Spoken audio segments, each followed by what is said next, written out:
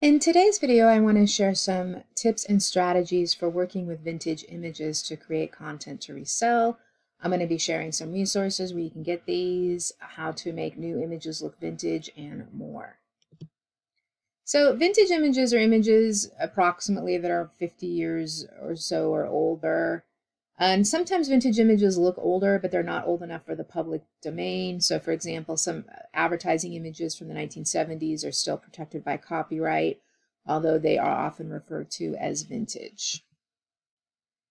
And vintage looking images are images that have been modified to look older. This happens from often using a tool to age the image. So we're talking about more of a visual aesthetic, not the actual age of the image. So for example, we have the original image here on the left, and then on the right, you can see that it's been tinted, so the colors are not as vibrant and it looks more like an older photograph. So in terms of finding vintage images and graphics or things that are free that you can use to make look more vintage, there's tons of resources. Here are some of my favorite tools: Creative Commons, Pixabay, Public Domain Pictures, and the British Library. As always, though, you want to make sure to look at the individual license requirements for the images themselves when you pull some up that you want to use.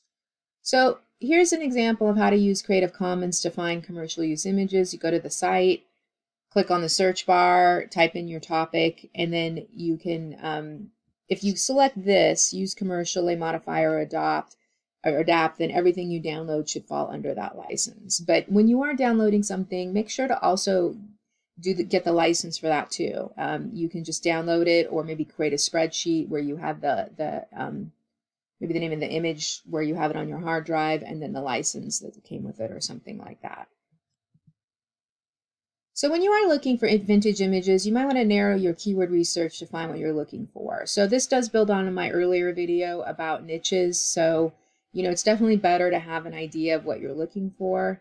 You can use things added onto your keyword like vintage, retro, classic, timeless. So if you were doing something maybe with fairy tales, which was one of the niches I mentioned, you could put vintage fairy tales or classic fairy tales or vintage fairy tale illustrations, something along those lines. Now, if you want to make newer images look vintage, you can use some photo editing tools like Canva, Adobe Photoshop, Photor, which is an online one that's sort of like Photoshop. You work with layers. And you can use filters and tools like that. Just again, make sure you're following, like with Canva, the license requirements, so you're, can use that image commercially. So you can see these here with Canva. This is an image that's just a modern image, and then we have one that looks a little bit, it's called the retro filter, and again, looks a little bit older and faded.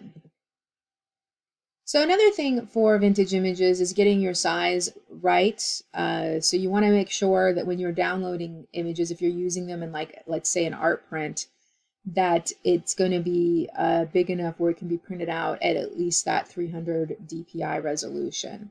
So, it doesn't have to get overly complicated of what you can do, and I do include that in the training that I'll mention here at the end, is you can just use a size chart and make sure that the original image is a certain size. And sometimes too, when you download these images, they'll tell you, like, it's this big or this many pixels, and then you can just, use that information. So if you'd like to learn more about working with visual images and vintage images to create content that sells, you want to check out PD Visual Prints. I have a lot of great training and tutorials and templates that go over how to do this quickly and easily. You can get the link in the description below.